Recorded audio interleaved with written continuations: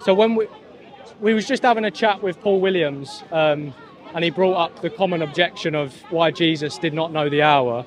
He ran. Hold that, please, mate. Yeah, sure. Deceitfully, he ran from the points I was making. So, reason being, I'm making this is because we need to expose the wolves for what they are. Jesus says in Matthew 7:15, "Be aware of wolves in sheep clothing." So we need to rip off the clothing of the sheep, of them, in order to establish who they really are. What I'm saying is, in the word for knows is oidon, which doesn't necessarily mean that he does not know. Paul Williams happily claimed that the word does not mean to bring forth or to declare. He said that the word only means to know. He said that he appealed to authority and said that he was someone that knows the Greek, when in reality he didn't even know what the word oidon meant.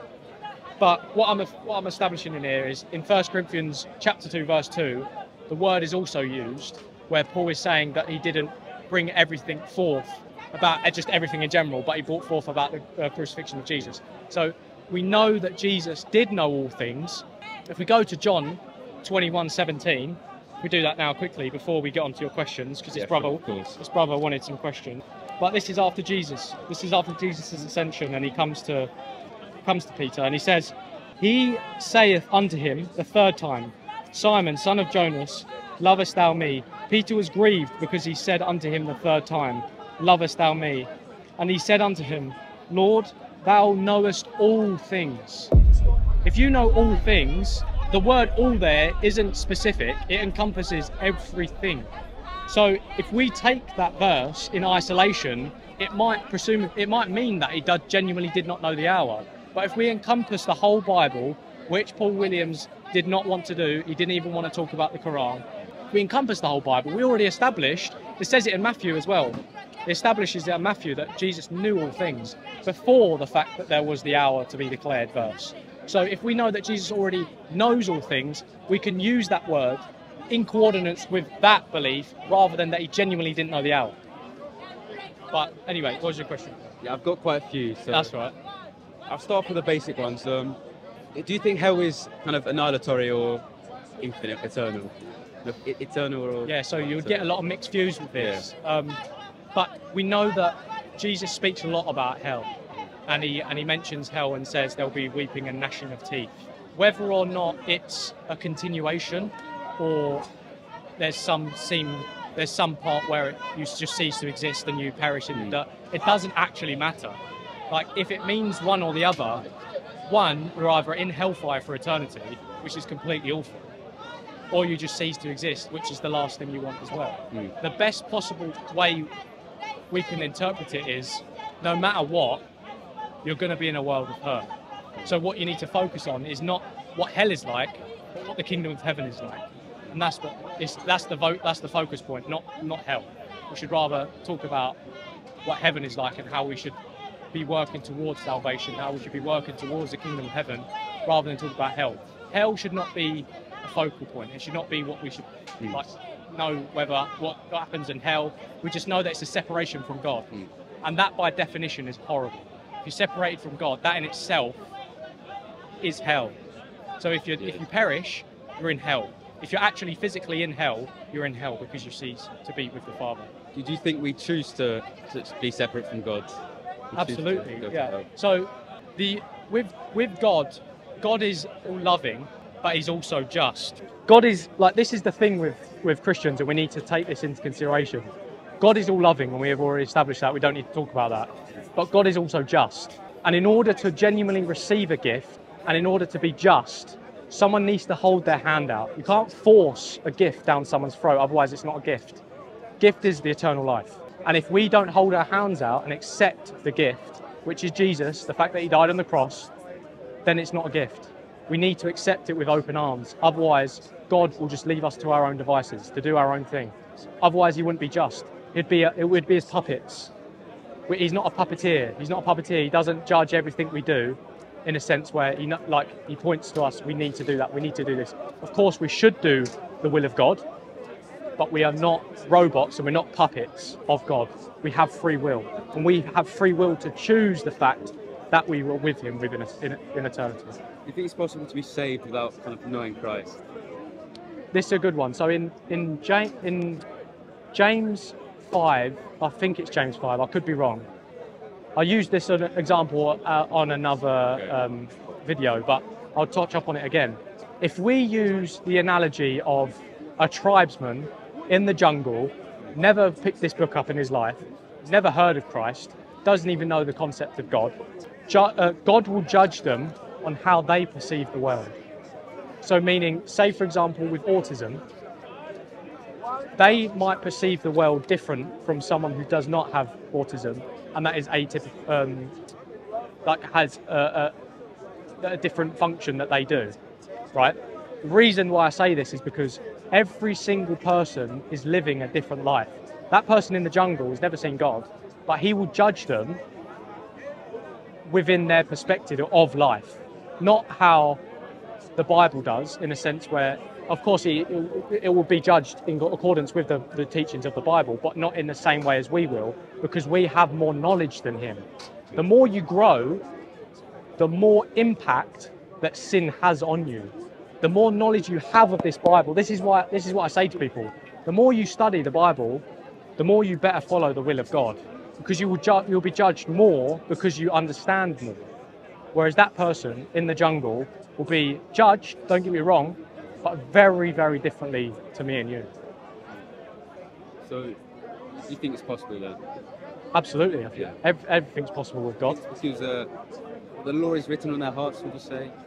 In what way? As in, let me find Romans 2. Or I think Romans 2, yeah. Yeah. I think it describes how even the Gentiles without the law could be saved because of the law written on their hearts, along those lines. Yeah, I mean, it all genuinely depends on how they perceive the world. Like, and I need to stress that, because you might have been brought up in a horrible household. You might have been brought up in a horrible household that is Christian. Let's use that as an example. And there's been awful times within the church that you went to. Something's happened that has pulled you away from Christ. Just because that has happened doesn't necessarily mean that your perception of that will be judged the same as mine. So if there's a Gentile, me and you are Gentiles, we see the gospel for how it is written. The Jews, however, they perceive the Torah very differently as to what we do, but they will be judged according to what they know rather than what they don't know. If they have no exposure to the gospel whatsoever and they're confined in this box, who knows? I'm not God. Okay, yeah, I don't know. God might judge them in a way where I don't even want to use an analogy where he might say, okay, they would be saved, because we just don't know. But we know that God, we definitely know that God, because it speaks about it in the Bible, we know that God judges them according to their surroundings and how they perceive the world. And that's actually associated with why Jesus went to Hades. Those before him who did not know Christ, if they would have known Christ and they would have believed, because God knows more than we can ever comprehend. So the whole of Romans 4, it talks about Abraham's faith and all the other prophets. And if you genuinely meditate on Hebrews 4, it talks about how all the prophets were saved through their faith. But through their faith was also their acts upon their faith. Meaning Abraham, he was told to sacrifice his son, right? Yeah. What did he do? He put him there. Yeah. And he was genuinely willing to sacrifice his son until, boom, God showed himself and was like, no, you don't need to do it no more. The ram, exactly. So if they are before us and they've showed genuine faith of the will of God, then there is no way, shape or form that they can't be saved. So it depends upon perception. Absolutely. That's the one line all you need to say is depends on their perception of the world. How about when people say this is probably something that comes up a lot, but how could God give an infinite punishment for something finite? Again, it alludes.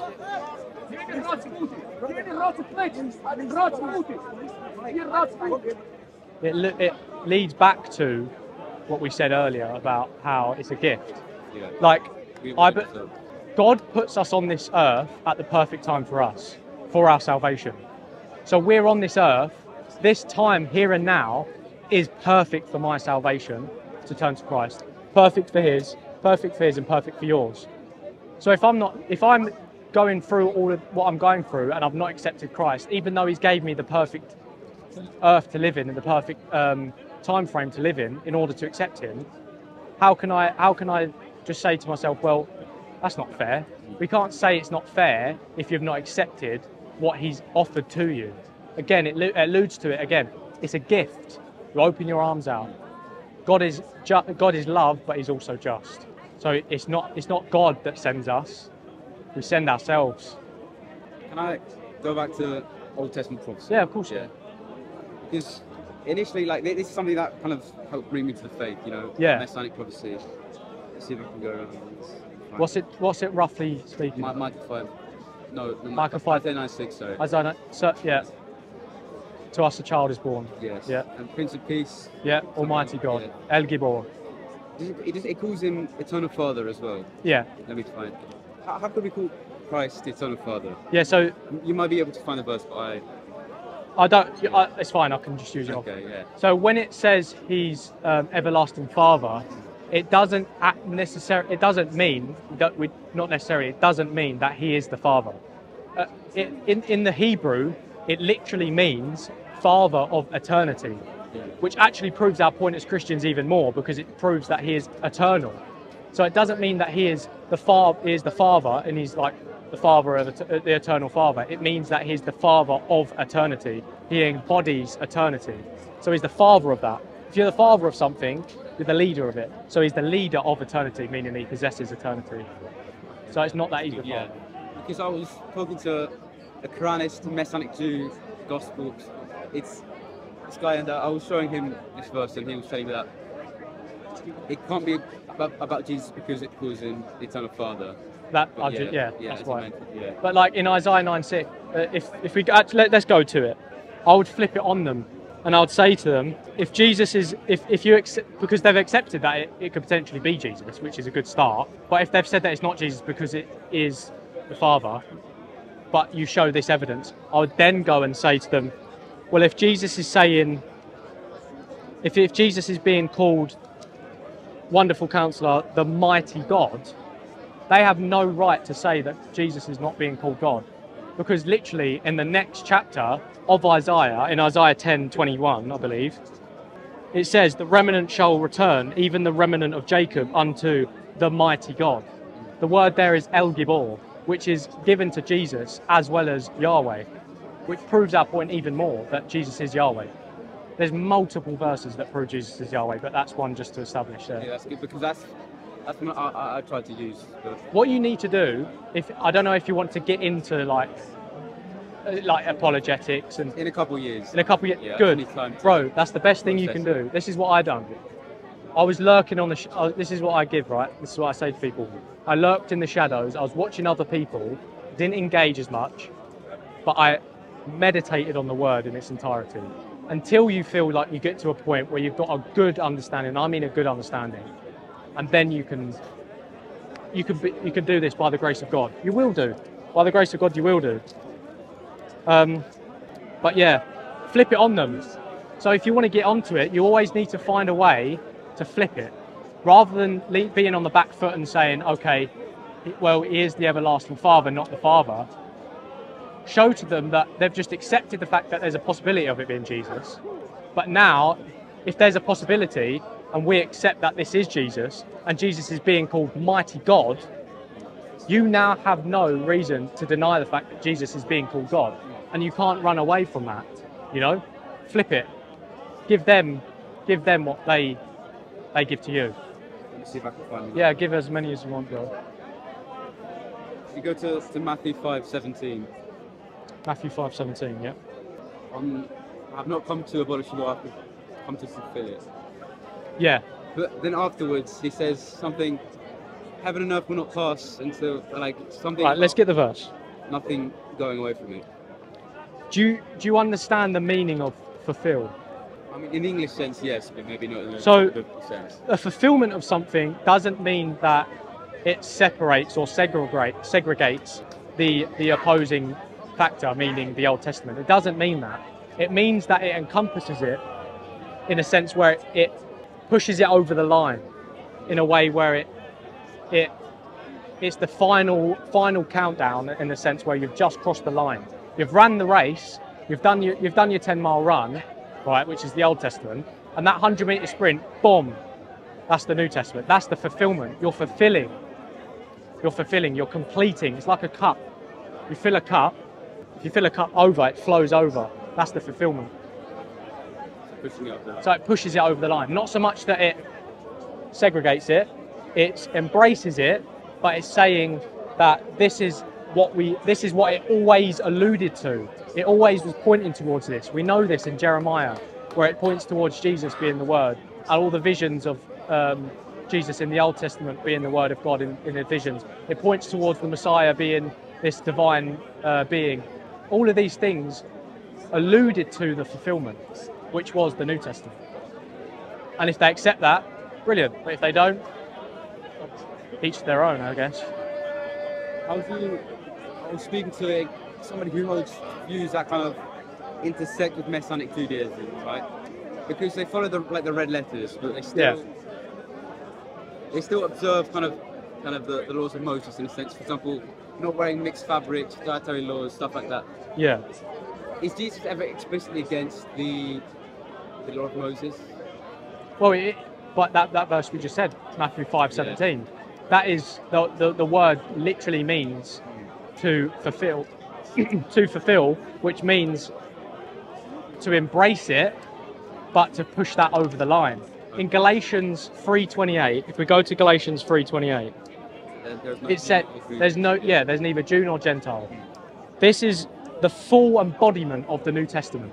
This shows that when in Jeremiah 31:31 it says there will be a new covenant, this points towards Galatians 3:28, where it says there will be neither Jew nor Gentile. We are all in the body of Christ. So for them to say that we are to continue and to only accept the writings of Jesus, it's heretical. You can't just segregate Jesus' words and disregard all the others. You need to embody the whole of the Bible within its context. You know? So if we go to Galatians and it shows that we are all one in Christ, but there's neither Jew nor Gentile, that then proves to us that we should be following the new covenant, which was prophesied in Jeremiah, rather than the old.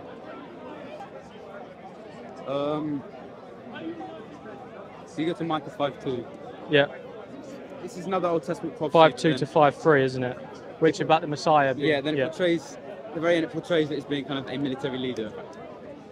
Yeah. Yeah, so that I know what you're gonna. So the fact that he's not a military leader shows that he's the false Messiah. Maybe the angel of the Lord was a military leader. So this is the Jews heavily interpret the Bible, the Old Testament specifically, obviously. Completely different. They got it wrong in many ways. They didn't see that Jesus was the Messiah because they didn't, in their hardness of their hearts, they didn't see the fact that he was. This is why Jesus says in John 13:10, I believe, that he had to speak in parables. The reason being is because people couldn't see what was in front of them. Nowadays they can't see what's in front of them. So Jesus wasn't a military leader on earth, but he's a military leader in a sense where he conquers the earth by the spread of the church.